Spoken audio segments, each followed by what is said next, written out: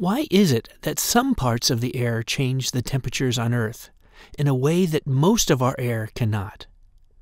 What makes the greenhouse gases like carbon dioxide special? Just how does CO2 make planets hotter? First, let's try out the nitrogen and the oxygen molecules. Just these two gases alone make up almost all of the Earth's atmosphere, 99% of dry air. We breathe in oxygen to stay alive. Oxygen and nitrogen molecules shoot around and spin around, bumping off of things and each other. But as we see, they are very rigid molecules. They're kind of like dumbbells in how they move. Their bodies can only shake around just a tiny amount. Next, let's explore the carbon dioxide molecules. Shaking them, we find they can easily jiggle.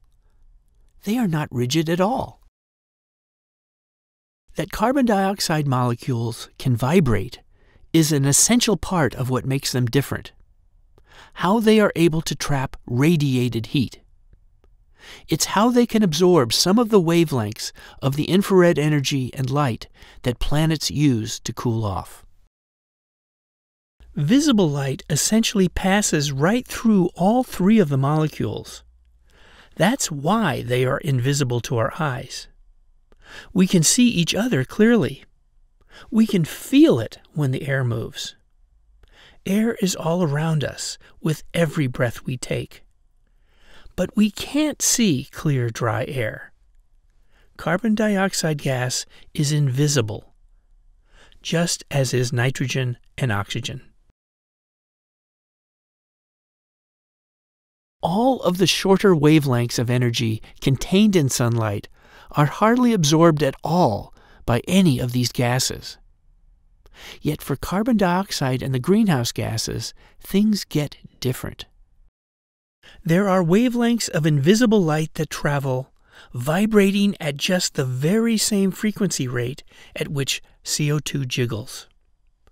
That light energy can be captured. Longer wavelengths of light and heat energy that we humans are not able to see leave the Earth heading back to space. The Earth cools off during both the night and day, glowing with invisible long wavelength infrared light.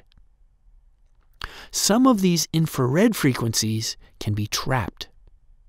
When this invisible light tries to pass a CO2 molecule, the CO2 absorbs it and starts to jiggle, holding on to the energy that had been in the light.